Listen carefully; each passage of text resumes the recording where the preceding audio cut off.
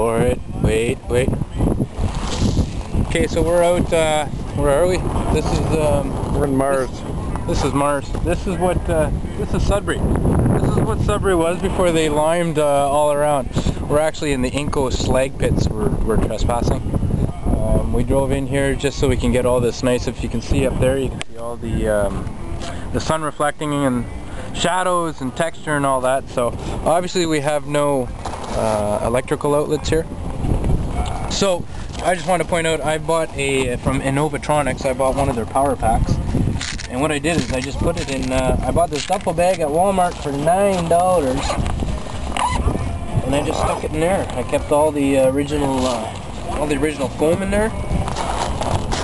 And I cut out either side, so I got all my ports right there. I can recharge it at the back. I never have to take it out of here. And we've used it for a few shots already, and it recharges fast. They say you can get up to 1,000 full cycle shots on a full charge. So this is what we're using for portable power. It's Innovatronics. It's cheap.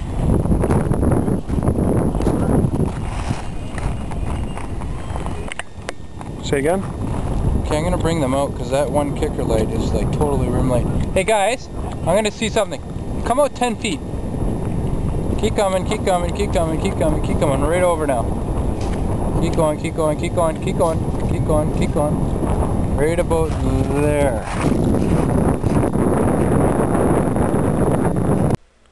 So what I have here is I've got two UltraZap White Lightnings, and I don't have any reflectors on them at all. As you can see, this one right in front here, this is actually shining onto the car, but it's also rim lighting my couple, which is over to the left. I also have another one behind the car, and this is just adding like a pin light to the back of the car, and just giving it a little bit of illumination underneath. I'm just triggering them with my flash.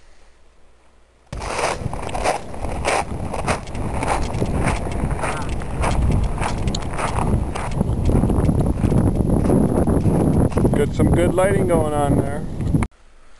So as you can see with the two lights, the light behind the car is actually illuminating the underneath and the area around it, and also the mountain behind. And my other light actually is adding a nice little kicker light to my couple. Now I shot this with a Canon 10D and a 70-200 lens, and I had my my zoom pretty well at 200 millimeters because I did want to have my couple nice and sharp, but I also wanted to show the car in the background.